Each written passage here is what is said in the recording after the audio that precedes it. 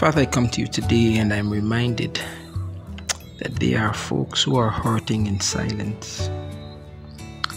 Father, there are folks who can't turn to family members because family members are nonchalant and indifferent. They can't turn to friends because friends are busy. They can't turn to spiritual leaders because to them, the spiritual leaders seem disconnected from the source of their answers. Father, help those folks to know that you are the silent listener to every conversation.